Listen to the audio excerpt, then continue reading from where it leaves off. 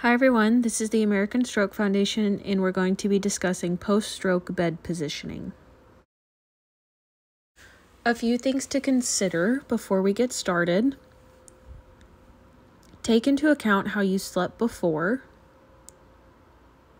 Find what position is comfortable for you now. And remember that your body's going to move to a position of comfort at night. So work with that, not against it. And this is a good thing to discuss with your doctor prior to going home from the hospital. So the first thing we're going to talk about is lying on your back. So in this clip, you're going to see me supporting his arm near his elbow. And what I'm doing is I'm just placing pillows underneath his arm, trying to get as close to the shoulder as I can. We want the arm to be positioned slightly above the level of the heart just to help make sure that fluid is moving back to your body and not getting stuck in that hand. And it is very important as well to make sure if you're doing this with pillows under the arm to make sure that the wrist is properly supported. We don't want the shoulder, elbow, and forearm to be supported and not the wrist. Next, we're going to talk about lying on your unaffected side. So this first clip is just showing how you can roll in a safer manner if you're working on a smaller surface. So whichever way you're rolling to, you're going to scoot as far back to the opposite edge as you can, and that gives you more room to roll onto your side.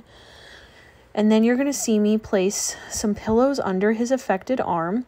We want to do this to make sure that the arms and shoulder stays in good alignment, and then also so that the arm is properly supported. We don't want the arm to be dangling or kind of crossed over his body in an uncomfortable way. And it's also good to help make sure we're supporting proper circulation and blood flow. And then I'm using a yoga mat here. Ideally, it would be a pillow. I'm placing that underneath of his knee to help make sure that that stays in proper alignment, and then kind of correcting his ankle placement. And then as I zoom out, you're going to be able to see that his shoulders, hips, and knees are kind of in a very comfortable looking position. Everything's nice and supported. Lastly, we're going to review lying on your affected side. So it's important to note that there may be an increased risk associated with sleeping on your affected side, and this is essentially due to potentially having decreased movement and sensation in that affected side. So there's just a higher risk of any injury. But essentially what's really important is to bring the arm forward so it's kind of straight out in front, and then you're going to see him push his arm forward so that his shoulder is kind of protracted or rolled forward.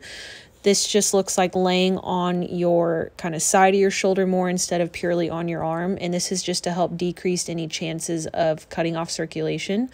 But in summary, we want to make sure no matter what position you're in, you're supporting the affected arm. We want to position the arm slightly above the heart to help with blood flow. You want to work with your body, not against it. And then talk to your doctor or therapist for specific questions you may have about positioning. And thank you for watching.